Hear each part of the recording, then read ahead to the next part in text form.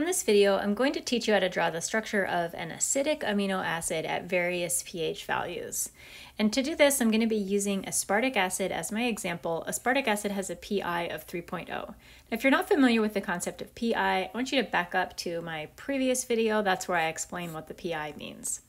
Acidic amino acids are a little bit trickier than neutral amino acids or nonpolar amino acids because the R group of an acidic amino acid contains another carboxylic acid group. So we have to think not only about how the pH affects our amino group and our normal acid group, but also how does it affect the acid of the R group as well. So starting with the pH that's roughly the same as a pI, here we have our aspartic acid with a pI of 3.0 in a pH of 3.0. When the pH is about the same as the pI, the amino and the acid groups are existing as the Zwitter ions. So we have our COO- and we also have our NH3+. And you can see from the drawing that I have there that the R group has the COOH version of the acid.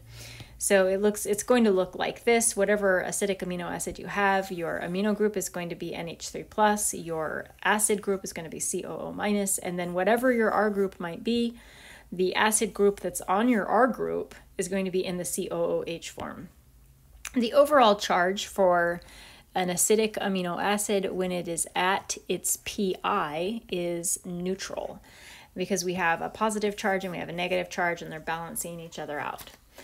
So let's think about what would happen if we lowered the pH, something less than the pI. So let's go down here and kind of modify this structure. Let's say that we are at a pH of 1. So that's a pH that is less than our pI value.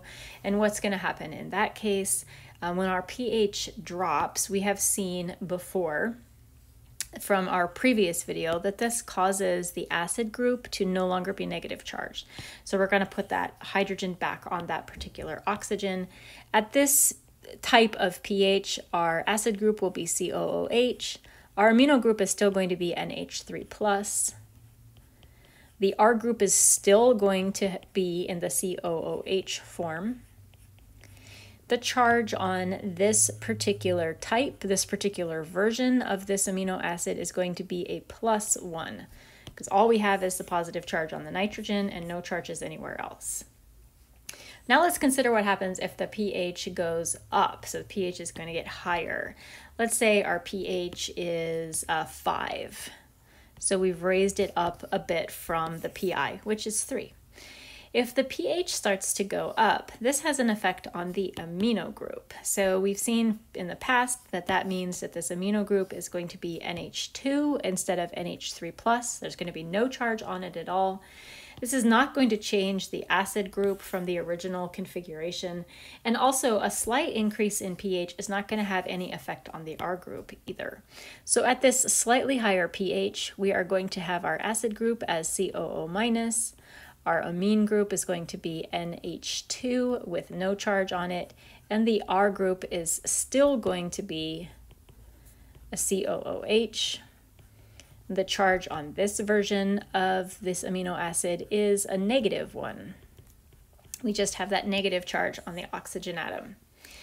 Now, if we get into a situation where our pH is significantly higher than the pI, so we're going to go way up in pH. Our pI is 3.0, so let's say that this is a pI or a pH of 12. We're way up above that pH. When the pH goes up, this has the same effect on the amino group. So instead of being NH3+, it's now going to be NH2 neutral. We're going to leave this carboxylic acid part alone. We're going to remove the hydrogen from the carboxylic acid group on the R group, and we're going to put a negative charge down there as well. So when the pH gets high enough, it's going to affect our R group. That's the only situation in which the R group is affected. So we're going to have a COO- on our normal acid group. The amino group is going to stay NH2 with no charge on it, and the R group is going to be also a COO-. For this particular version of the molecule, we have 2 negatively charged oxygen atoms, and so the charge on this version is a -2.